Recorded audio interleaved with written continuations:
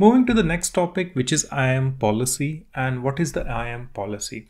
So let's try to understand the IAM policy first. So let's assume there is a user, and for that user, I'm just going to create an IAM policy.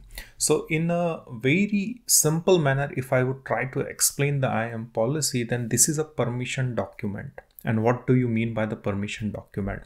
So let's assume that myself, Rahul, I'm trying to access or I'm trying to create an AWS account. But once I create an AWS account, then I don't have any permission to perform any actions or use any services inside my AWS account.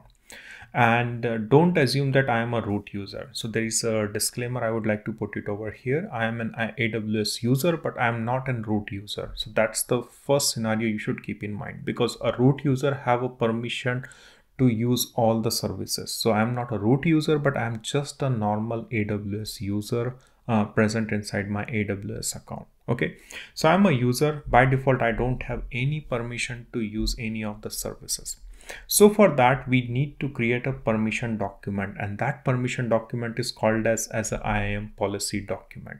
And that's where we call it as an IAM policy as well. So this is a user, and for that user, I'm just creating an IAM policy document.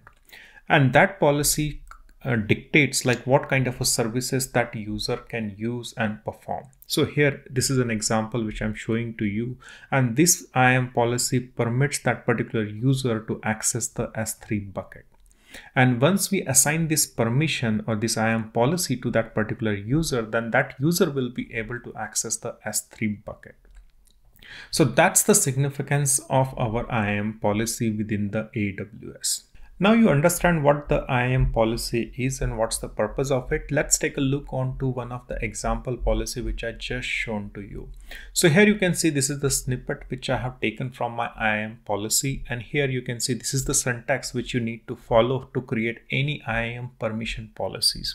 So the first thing is the version which you need to keep as it is. The second is the statement. This statement block can be small and can be very long based on the policy which you're trying to implement. But I'm just keeping the things simple over here, and I'm just trying to create a permission policy for my S3 bucket. So here you can see this is the SID, and this is the SID where you can keep some suitable name like allow Rahul to S3. So these kind of some suitable name which you can keep it into your SID. Effect, would you like to allow or deny? So these are the two values which you can put inside your effect variable.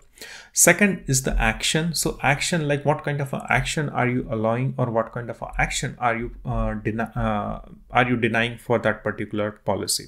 So here you can see I'm just trying to allow an S3 access, and what are the resources. So if you are just trying to govern this particular policy to particular resource, then you're just gonna put that resource ARN. ARN is just a unique number for any resource. So assume that you have created an S3 bucket, and that S3 bucket you want to assign to me. Then in that case, you're just gonna create this kind of a policy for that particular user. But this policy is very basic and very simple. Here we are just allowing all the S3 bucket and all the S3 permission. What do you mean by all the S3 permission? Which means user can create S3 bucket, can delete S3 bucket, can even access the content of your S3 bucket. So this star signifies that thing, and resources star means all the S3 bucket. I'm just not restricting that user to any particular S3 bucket. I'm just allowing all the S3 bucket access to that particular user. So this is a very simple IAM policy which I just wanted to explain you before moving further. Let's do some kind of a demo so that we can understand this IAM user and IAM policy in much more detail. So this is my AWS console, and here in the search box, I'm just gonna search for a services which is called as IAM, and here just click on IAM over here.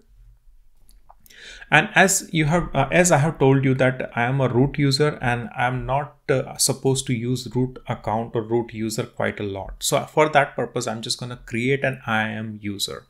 So here in the IAM dashboard on the left hand side, you will find an option for creating a user. So just click on it. And what I'm just trying to showcase to you is that I'm just going to create an IAM user, and that user I'm just going to allow some permission, and that permission is going to be our S3 permission which I have just shown to you. in the previous chapter. Okay, so here what I'm just gonna do, I'm just gonna create a user first. So let's go here, and username I'm just gonna put test, let's say test user demo, and then I'm just gonna put provide user access to AWS console. So let's put yes, or maybe we can just skip as of now. We can just enable this option later also, so that user have access to AWS console as well. But let's just create a user first. So click on next over here, and here are a couple of things. So add user to a group. I'm just gonna cover the AWS group later, so I'm just not gonna select that one. Copy permission, attach policy directly. So what we can do, we can just click on attach policies directly over here. So here either what you can do, you can just go over here and you can just select some default policies. Otherwise, we can also create some of our custom policies as well. So let's take a look onto the default policy which has been provided by AWS. So here you can see there is a policy called S3, and here you can see Amazon S3 full access. So just select this one, and if I expand this one, then here you can see all the permissions for our S3. Okay, so for this particular user, which is our test user, which I have mentioned in the step 1 over here, I'm allowing the S3 full permission. Okay, then click on next over here, and here you can see this is our username, and the console type I'm not providing any AWS console access yet. We are just going to enable it later. And here the permission, I'm just allowing the full S3 permission to that particular user. Okay, then click on create user over here, and here you can see our test user demo has been created. Okay, so this is the successful message over here.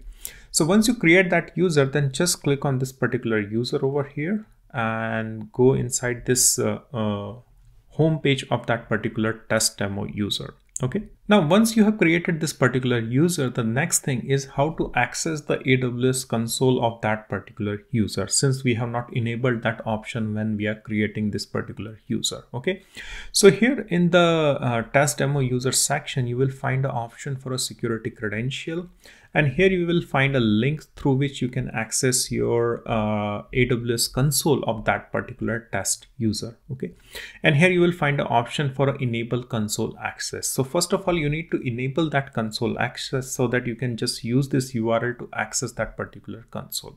So go over here, click on enable console, and click on enable over here.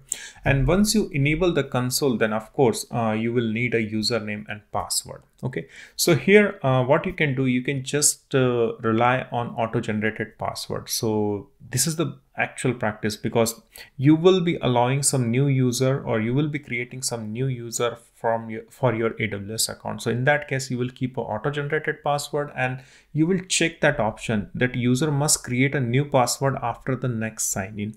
So suppose if you are onboarding a new user, then what you will do, you will just create an auto-generated password, and you will give him an option to change the password at their first login. Okay, but since I'm just doing this demo, so I'm not gonna choose this option. I'm just gonna stick with auto-generated password. But just keep in mind, if you want to allow that option, then he will be able to set his or her own custom password. Okay, I'm just gonna deselect that one, click on apply. And here, this is the password. So I'm just gonna copy this password, and I'll just go onto my notepad. I'm not showing that notepad to you. It is open onto my another screen. So here I'm just gonna copy the console link also, because that will be needed to access that particular console of our test demo user. Okay, and copy that username as well, so that I can just copy and paste the things.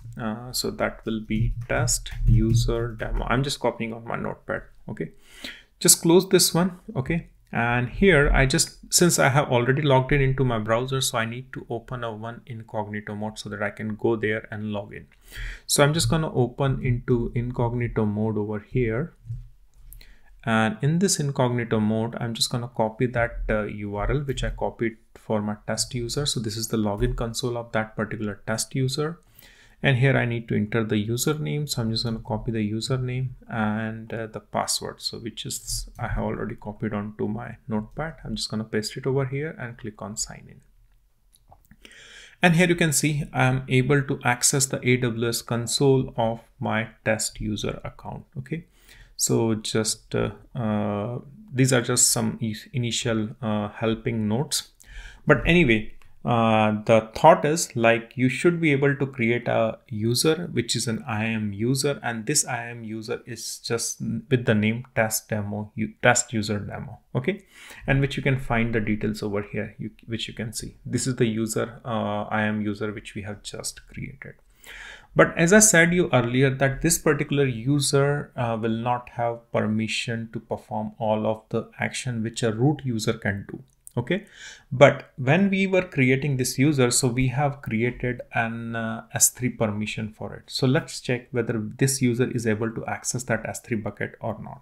So in the search box, type S3 over here, go to S3.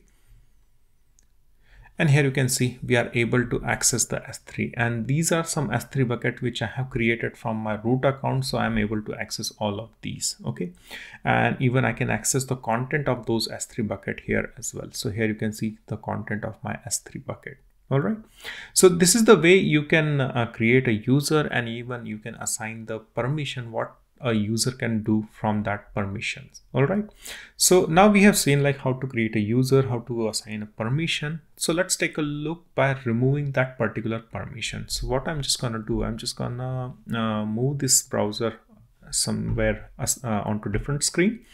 And here I'm again onto my root user account, which you can see this is the rahul.wow, which is my root user account. And here this is the test user demo where I have just shown to you.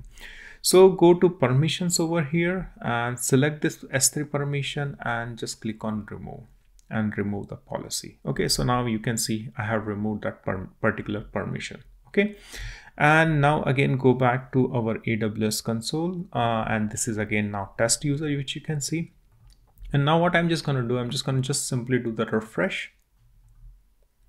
And here you can see insufficient permission to list the object. So as soon as I remove that permission, then user is not able to access those S3 buckets anymore.